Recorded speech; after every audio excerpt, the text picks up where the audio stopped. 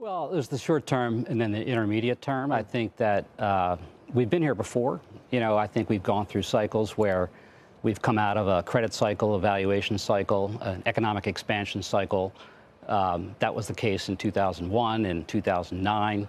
And now it's the case in 2023, where there really are no deals because the context is pretty complicated.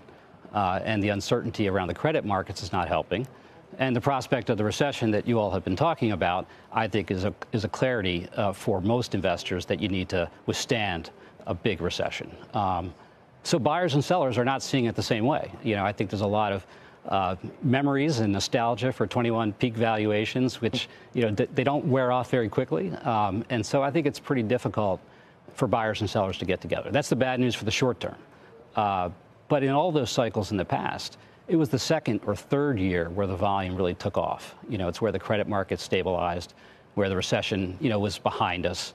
And I think in those markets, I think that's where you're going to see, the deal business really grow in volume again. And where do the regional banks fit into that? We're about to get earnings from them. I know you talked to a lot of bank executives. Are they going to have to go through a period of pushing away from the table when it comes to lending to get these balance sheets shored up? And then how much of an impact are you modeling that's going to have on the economy?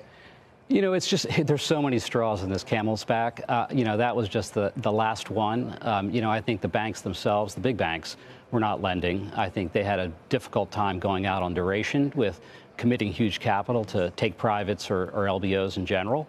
The syndicated market was not working. The direct lenders were pulling back because they also saw some challenges with their flows. So, the regional banks is just another straw in that back. And so I think they are pulling back, especially for small businesses. We have a big venture portfolio. It's obviously going to impact their liquidity relative to the lending practices of a Silicon Valley bank. So I think it's just another way that I think markets and businesses will suffer in, I think, what is the coming recession.